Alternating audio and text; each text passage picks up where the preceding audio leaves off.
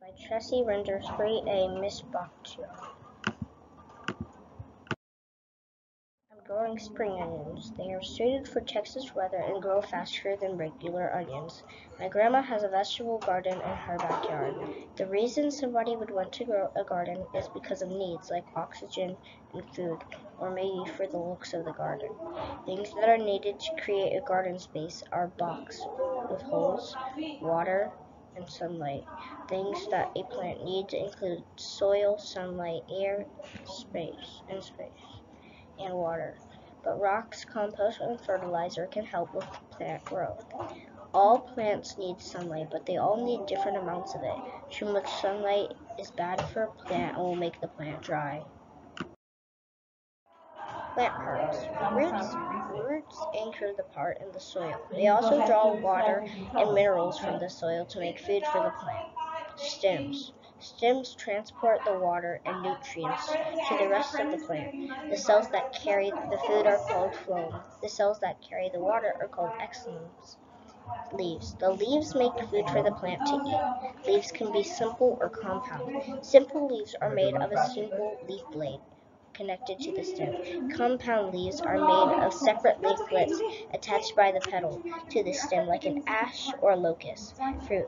The fruit of an apple tree is an apple. The purpose of an apple is for food or to eat. 3 parts of a seed are called embryo, endosperm, and seed coat.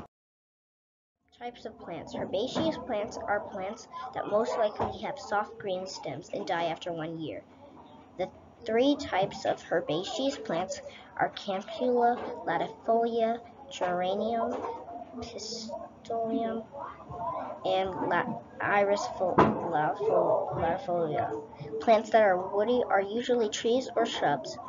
Woody plants are suitable to live for years to come. 3 examples of woody plants are oak trees, vines, and roses. An annual plant is a plant that performs its entire life cycle from seed to flower within a single growing season. The life cycle of an annual is 1 season. 3 examples of an annual are marigolds, larkspur, and nasturtium. A perennial is a type of plant that grows for many seasons. They complete their life cycle in more than 2 years. 3 examples of a perennial are hirschia, nepenthe, and ornamental. A biennial is a type of plant that takes 2 years to complete their life cycle. A biennial requires all or part of 2 years to complete its life cycle. 3 examples of a biennial are silver beets, black-eyed Susans, and sweet williams. Spring onion reasoning. The purpose of my garden is to grow food. Spring onions best fit my purpose because they best suit Texas weather. I will grow spring onions in my garden. The type of onions I will grow are spring onions. Some of the problems I may encounter with my garden are weeds. I can plan for these problems by covering up common spots that weeds keep growing in with mulch. Some of the rules of gardening I will need to follow are to pick a sunny spot and to take care of my soil. My garden might change over time by adding different types of onions. I can plan for these changes by having a space for each type of onion. Some environmental concerns related to gardening are using chemicals, not caring for your soil, overwatering, and disencouraging pollinators. Spring onions. The name of my vegetable is a spring onion. Its scientific name is Alum cepa. A spring onion's life cycle is from a seed to a plant and then a dormant bulb in their first year. The following spring, the bulb will begin to grow again and soon produce a flower spike. Spring onions are biennial. The growth cycle of a life cycle of a spring onion is from seed to plant and then a dormant bulb in their first year. The following spring, after being exposed to cold but sublethal winter temperatures, the bulb will begin growing again and soon produce a flower spike.